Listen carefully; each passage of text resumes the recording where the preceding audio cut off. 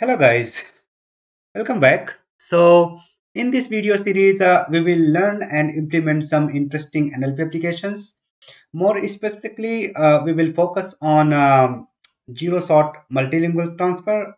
That is, we will train the NLP application on just one language, and then we will see that how good it generalizes for unseen languages. So you must have heard about pre-trained language models like BERT, Roberta, XLMR, and their successful application in various NLP tasks. But in this tutorial, we will use current state of the art, which is sentence transformers. And sentence transformers not only really good with various NLP applications. They are also optimized to be really quick. Even on bare CPU machines, they works really fast. So let us dive in and see that how we can use it. So let us first do like setup. So for setup, we simply install sentence transformers. So just open the terminal of your project and simply type pip install sentence transformer. Okay, and just enter.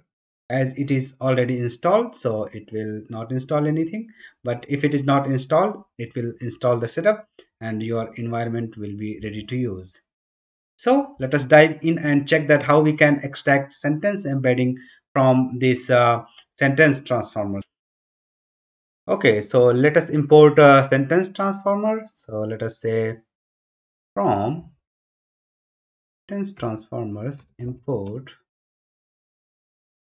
sentence transformer, and let us create a model. So let us say encoder is equal to sentence transformers, and simply we'll use the model, this model. So there are quite a few. I will add a link in video description. You can see what are those and how you can use them. And let us simply encode the sentences. So we can say encoder dot encode. So you see, it's really simple. So it will return a numpy object, which will be of dimension number of segments and uh, number of segments cross embedding size. So we can simply say embedding dot shape. Okay, let us run and see it. So when you run it first time, it will download the model and tokenizer. Uh, for me, I already ran it earlier. That's why it didn't download those things. So just remember that. Also, we can do one more thing, like you can see here.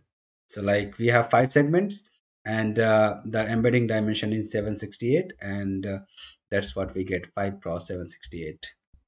So we can simply try one example, like we want to see like how these embeddings are similar with each other. So we will use a simple utility that is already available with sentence transformer. So we will simply say import from sentence transformers import utils. Okay, and then simply say scores, similarity score is equal to utils dot PyTorch cosine similarity, and simply pass embedding. So what it does, if you have two embedding space and you simply pass them, it will return you a similarity score in between. Like uh, each embedding will be uh, each embedding will have a similarity score to each other embedding. Okay, so let us print scores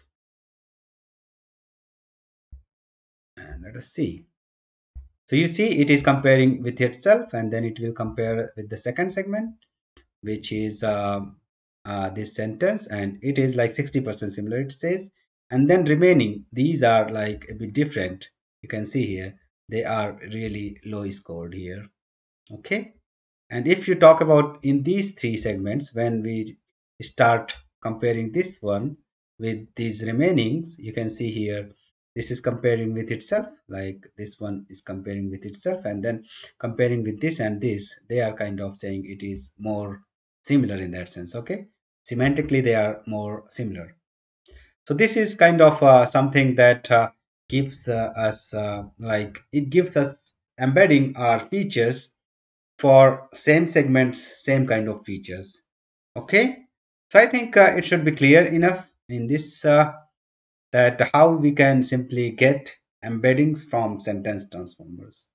Okay, in the next video we will apply these embeddings to train a classifier, and we'll take it from there. So thanks for watching. Subscribe to the channel if you haven't subscribed it, and bye for now. Take care. See you in the next